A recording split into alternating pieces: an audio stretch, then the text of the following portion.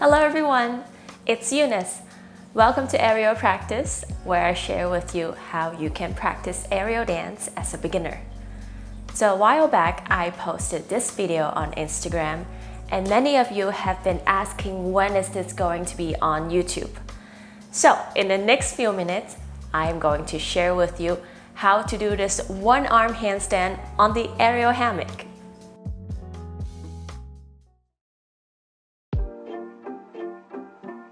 Before we get started, I want to share with you the story of how I learned this. If you have been following aerial practice, then you know that I was lucky enough to be able to join an aerial retreat in Germany last summer. When I heard that we were doing a one-arm handstand in the air, I thought there was no way that I could do it. I could barely do a normal handstand with both of my hands. So it just seems quite impossible that I could do it with one.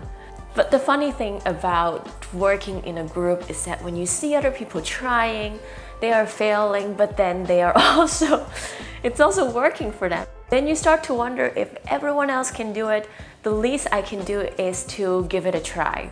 And it worked. Within 30 minutes, I was even trying to do this handstand with aerial silks. The takeaway here is if you think you're not strong enough for this, I thought exactly the same, and now I'm here to share this wonderful trick with you. My aerial friends help me get over my fear because I get to watch them, I get to talk to them to see what works and what didn't, and then I just felt like I was very prepared for this when I was doing this on the hammock.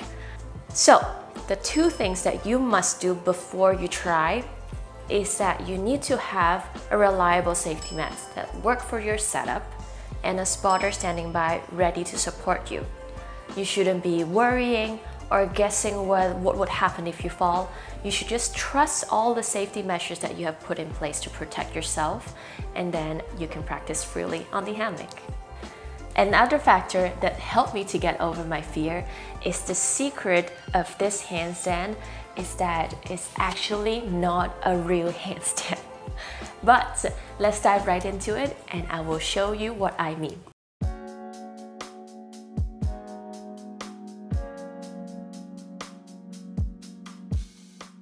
I am grabbing the hammock and stepping one foot in, slowly bringing my body up to standing. Try again if your hammock is swinging.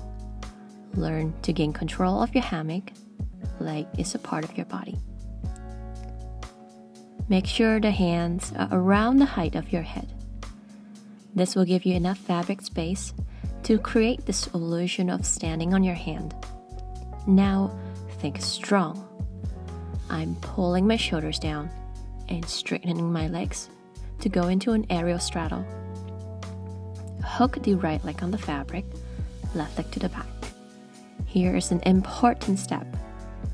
Arch your back to look at the hammock. Look where your left hand needs to go and slowly slide your body down so your left hand can reach. I'm bending my left leg and bringing it to the front and bending also my right leg to open up and straighten to the side. This is more about balancing your body than standing on your arms. Continue to think strong and straight body and hold until you're happy.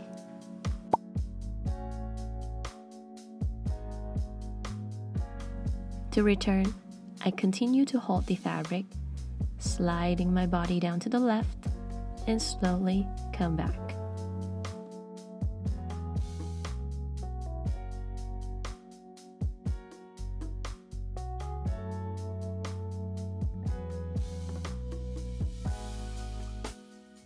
When I started practicing this trick, it looked nothing like a handstand.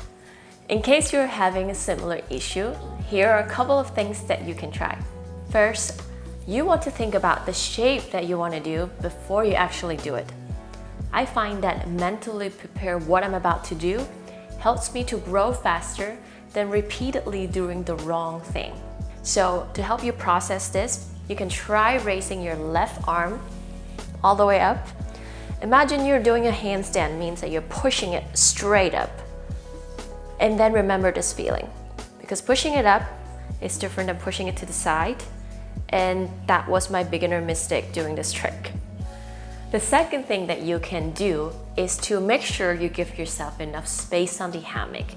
That's why I prefer to go slightly higher and then slide down.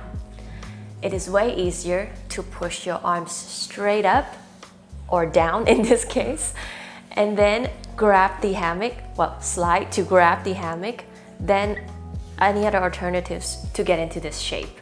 The most important step here that you should not miss is to look down. Look down at where your hand needs to grab, and then you're more likely to get into the perfect shape that you want. The last tip that I have for you in this video is also shared in this other video, is that I use a hand spray to help me to get some extra grip strength so I don't have to worry about gliding involuntarily. Once you're comfortable doing this on the hammock, then you can also try to do it on the aerial silks. If you're new to the aerial hammock, coming up next, I will be sharing with you how to get comfortable working with the aerial hammock. And then you can continue to do amazing tricks and dance like these ones. For those of you who missed last month's morning stretch, I'm restarting mine from the beginning. It's never too late for you to start. Feel free to join us. Thank you for joining us today, and I look forward to see you in next week's video.